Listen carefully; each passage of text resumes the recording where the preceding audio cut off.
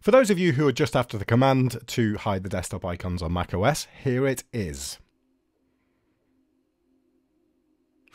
Right, hopefully you've got everything you need now. You don't have to listen to any of this. But if you are after a little bit more information and you want a demonstration of how this is done, then stay watching and I will do that and talk a little bit more about the subject. Firstly, why would you want to hide your desktop icons? Well, I can think of two reasons personally. I mean, it's obviously sort of depends on you. But firstly, if I'm recording a video capture like this on my screen, I really don't want all my icons down the right-hand side. I mean, there's nothing terribly personal here at the moment, but there could be. And I just got information about kind of projects I'm working on and even like companies I'm working with and stuff sort of down the right-hand side here. So, you know, while that information isn't sort of terribly revealing in any way, shape or form, it's still something I'd prefer to just hide and have a nice clean desktop. If you're using a Mac at work and you're doing a presentation, well, equally, you probably don't want icons shown on your presentation either. Now, most of the time, you'll probably just go into the start of a presentation if you're doing a presentation, if you know what you're doing. But there's a chance that some desktop icons could be shown at some point. So sometimes it's nice to just have them hidden. And with this command, you can hide them, but you can still access them through Finder. So don't think you're kind of losing your desktop icons or desktop files at all. So let's get started. We're going to use the terminal to do this.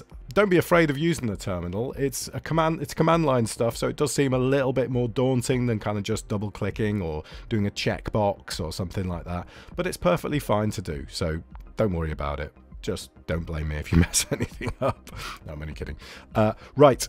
So we're going to open the terminal, and if you haven't got it at the bottom like I have, then you can find the terminal in Launchpad, and it's actually not there. It's in Launchpad, and you'll find it in the other folder. That's usually where it sits if you haven't kind of moved it anywhere else. So if I just open a terminal window here, make it a little bit wider for this one, and zoom in so you can see nice and clearly what I'm doing. So we don't need to change directory. We don't need to change anything. We don't need to super user this or anything like that, because it's just a command that can be run from the default directory that's the terminal window's in when it opens like this. No problem at all.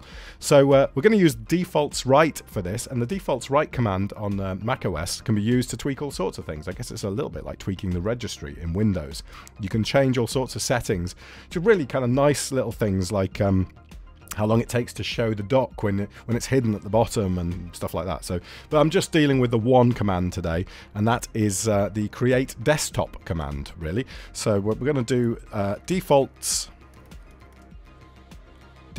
right, and I always type right wrong, and com.apple.finder, and then we're going to do CreateDesktop, and we're going to put false because we want to turn them off in this case. Okay, so reversing this to true will turn them back on, and then we're going to put a semicolon delimiter here just to allow us to put an additional command on this one single command line.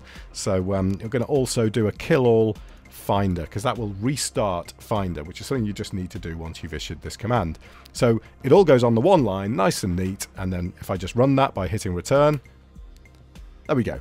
Icons are gone, but if I go into Finder now, at the bottom, if I move to the bottom and open up a Finder window, under Desktop, I've still got all my icons. They're still here. I can still access all my files. It's no problem. So if I want to bring them back, then I can, in this window at the moment, I can just press the up arrow because I've just typed the command. So the up arrow will bring back the last command that I typed, and just move along and edit this to true.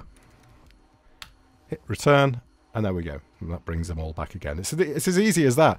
And if you want to close, you can just completely quit out of terminal now. So if I go to the top here and do quit terminal, if you're coming back to this on another day and you think, oh, I've got to type that command every time, well, you don't really, because if I go into the terminal again now, terminal on Unix, which is essentially what macOS is behind the scenes, retains a big file that contains all your list of, you know, previously used commands. So if I've just opened terminal here, I completely quit out of terminal, but if I go back into it now and just press the up arrow, it will bring back the last command that I used. So the last one was bringing the icons back again, press it again, and I get straight to the command to make the icons disappear again. So yes, it is a command, but if that's the only thing you're doing in terminal, you really basically, you know, you've got what, 1 click to get into terminal, 2 taps to get to the command that hid the icons, or maybe even 1.